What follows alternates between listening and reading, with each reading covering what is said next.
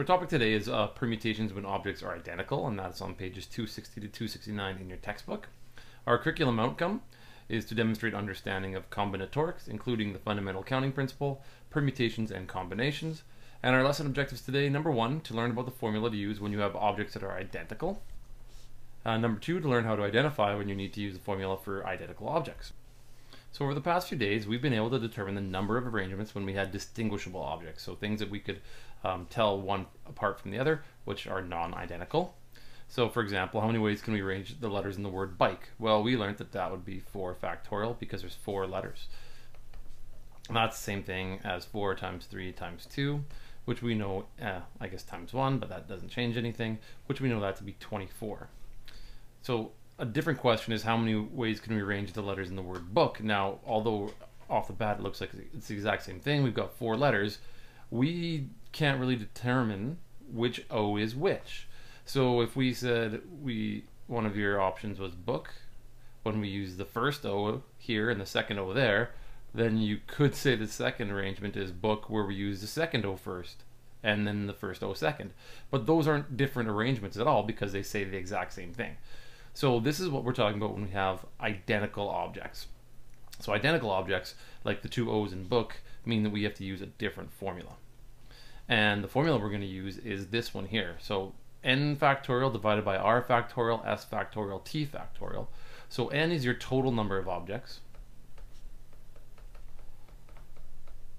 And r, s, and t are things that are repeated, and then how many times they're repeated. So how many times an object is repeated.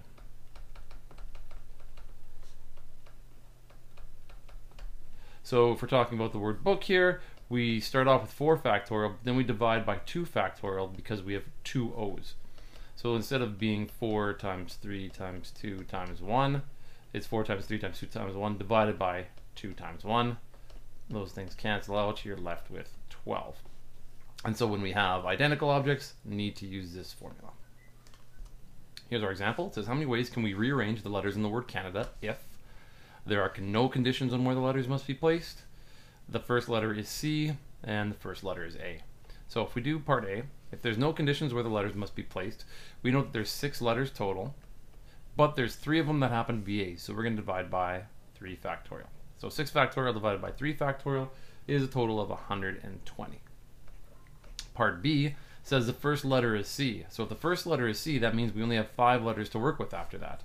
So we only have 5 factorial.